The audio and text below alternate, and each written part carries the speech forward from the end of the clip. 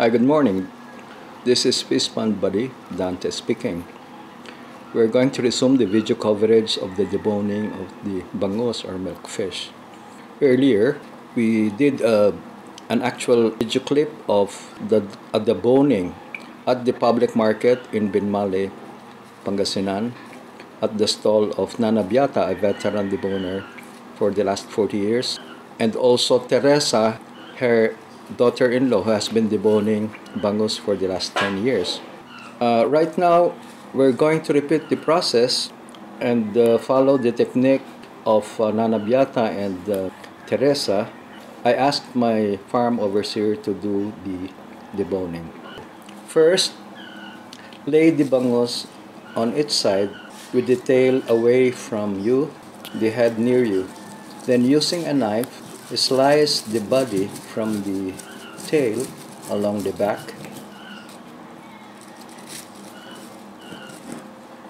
towards the head, making sure that the tummy remains intact.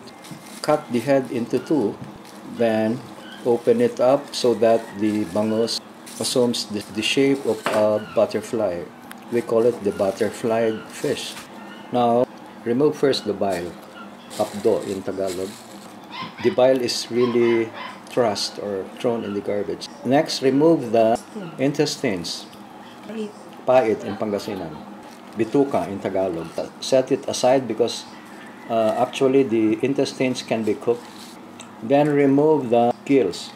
My farm overseer is now removing the gills, then setting it also aside.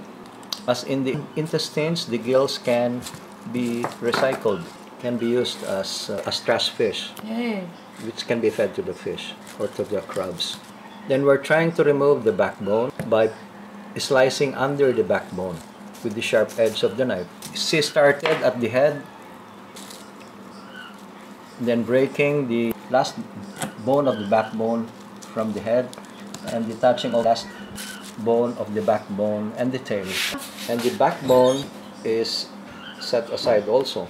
If you notice, the piece of backbone still has some flesh with it.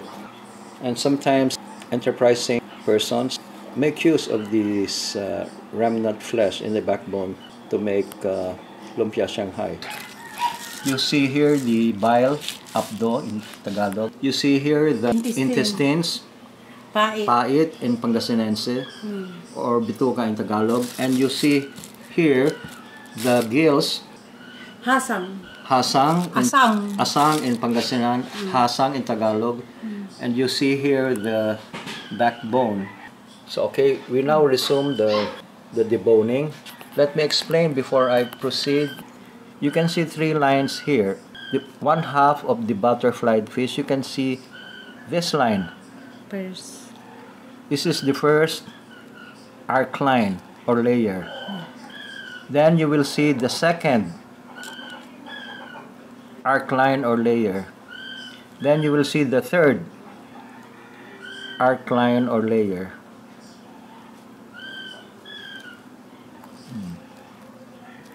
Okay. Let me explain that the first arc line is the arc line at the dorsal side or the back side.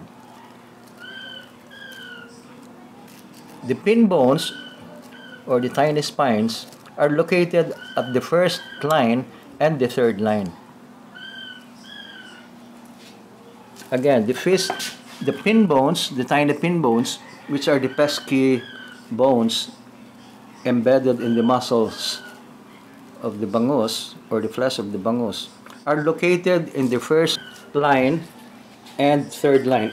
The middle line here does not contain any pin bones. Okay. So what the deboner is doing is to deepen this arc line by about a centimeter or so.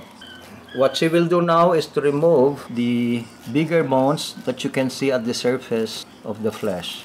These are part of the rib cage that has been cut when you first remove the backbone. Just don't remove this black portion, which is this contains the fat which is desired by consumers in general. So what the deboner is doing is to just remove the bigger bones before we remove the smaller, more difficult pin bones.